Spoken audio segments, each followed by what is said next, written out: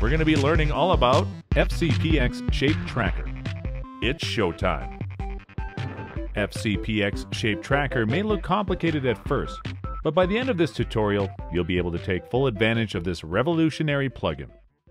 First, locate FCPX Shape Tracker in your Effects menu. Then, drag the tool onto your footage. With the clip selected, navigate to the Inspector controls. Select the Launch Editor button to open the editor window. Wait for your media to finish loading, as indicated by this green bar. Navigate to the Layer Management section and locate Layer 0. Select this arrow to expand it. Then select Shape 0. Notice that the Shape Creation tools will be highlighted. Before we create our shape, let's set up our canvas. We'll zoom into this clip, and we'll adjust the timeline view. Now we'll drag the playhead across the timeline until we find the ideal frame. In this case, we'll start from the beginning, because that puts us as close to the subject as possible. Now let's draw. Navigate to the highlighted Shape Creation tools. We can choose Custom Shape, Rectangle, or Circle. We can select the rectangle for 4 sharp points, or the circle for 4 round points. Or we can select Custom to draw a more complex shape with the pen tool. In the window, we can create points until our shape is complete. To learn more about creating an advanced custom shape, check out our Advanced Pen Tool tutorial, linked below. Before tracking, open the Track Options section and choose a motion type. Translation tracks the position of the subject. Scale tracks how much the subject changes in size in the footage. Rotation tracks how far the viewing angle of the subject will change. Perspective is a bit more complex. It tracks the plane that all shapes reside upon. With all this in mind, use the option that works best for your track. For this track, we went with this option. Now let's continue.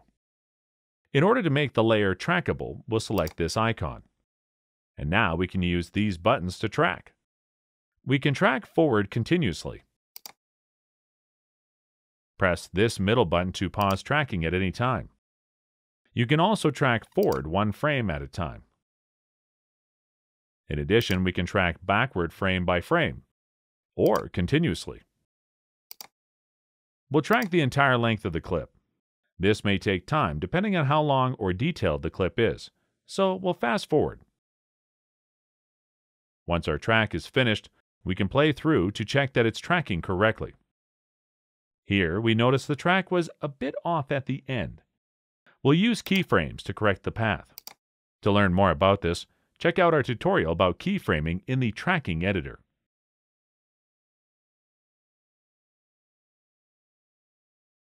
Here's a key thing to note. The tracking data is attached to the layer, not the shape.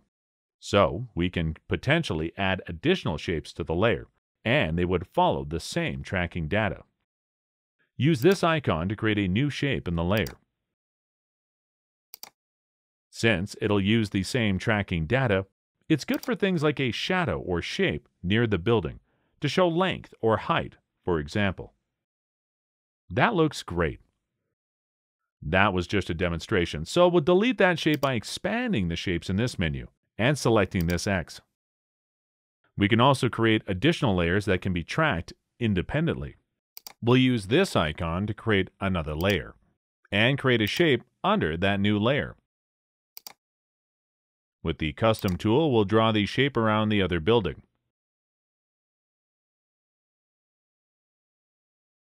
Once we have our shape drawn, we'll select the type of track. We'll go with this option. Then we'll toggle this icon here to allow it to be tracked. And we'll turn off the tracking for the layer we already tracked.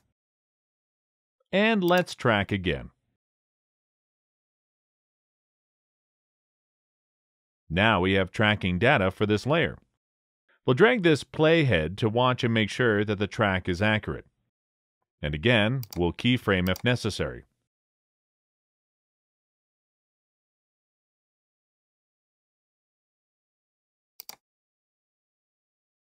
Note also that you'll need to customize this color if you plan to use Color Fill or Color Fill Plus outline for your render mode.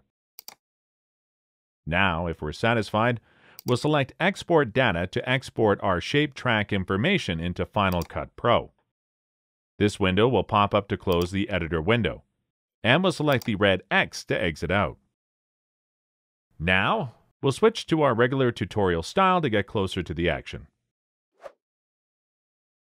Next, let's navigate down to the style controls in the inspector.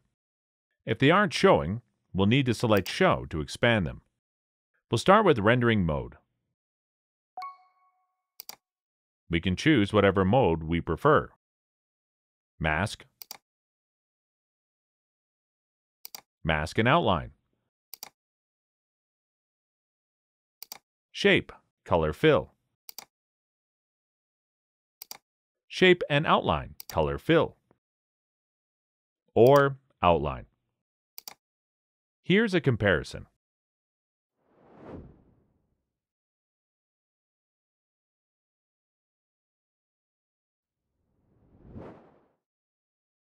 We'll go with this one, and we'll adjust the other settings to our liking.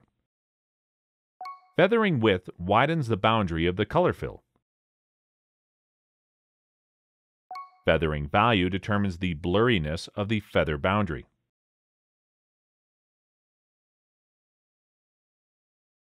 Fill opacity dictates the transparency of the shape.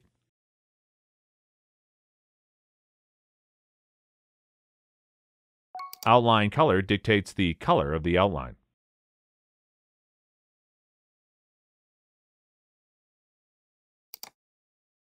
Outline width adjusts the thickness of the outline.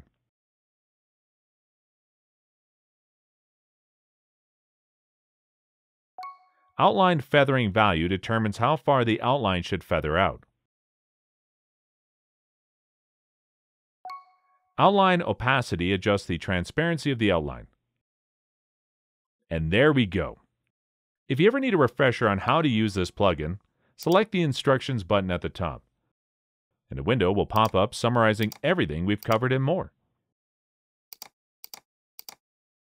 And now you can enjoy tracking shapes in your footage. Got questions or suggestions? Drop them in the comments. We can't wait to see what you make with this plugin.